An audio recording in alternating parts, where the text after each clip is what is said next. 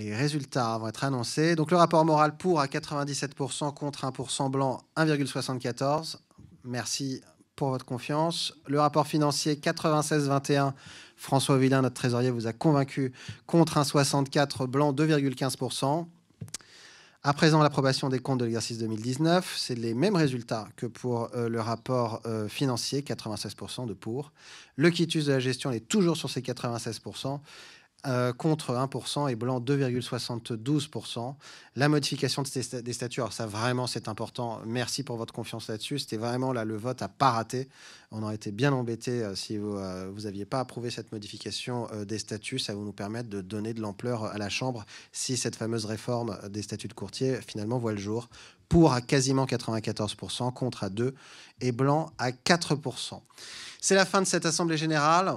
Je vous remercie beaucoup de nous avoir suivis malgré les difficultés, malgré le fait que finalement les dates limites pour les déclarations d'impôts ont été repoussées au 11 juin. Quand on a fixé la date de cet AG, on ne le savait pas encore. Donc on a été bien ennuyés ensuite. J'espère que vous n'avez pas pris de retard pour vos déclarations et j'espère qu'on pourra se revoir le plus vite possible. Je vous remercie beaucoup. Au revoir.